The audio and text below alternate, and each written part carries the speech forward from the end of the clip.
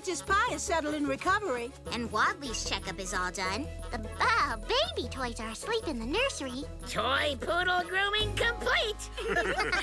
Oops. And dragon grooming. Great. We're almost done. Brilliant! I've been counting the hours until we meet the new mayor of McStuffinsville. And hear his speech. Do you think Mayor Billington will make me the city mascot? Stuffy of McStuffiesville! Dun, dun, dun! I don't know about that.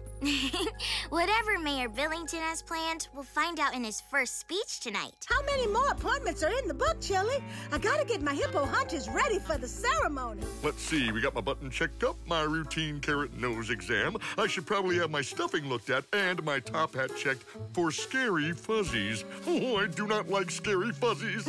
Chili, you had your checkup this morning, remember? Oh, right. In that case, we have only one more appointment. Patient should be waiting in exam room 3. Let's see our last patient and then go meet our mayor.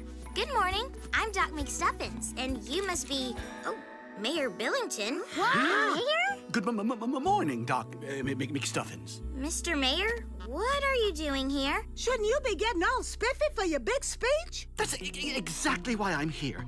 I've been working on my speech, and I'm having some trouble. Why don't you show us the problem? Citizens of McStuffinsville, as mayor of this great toy city, I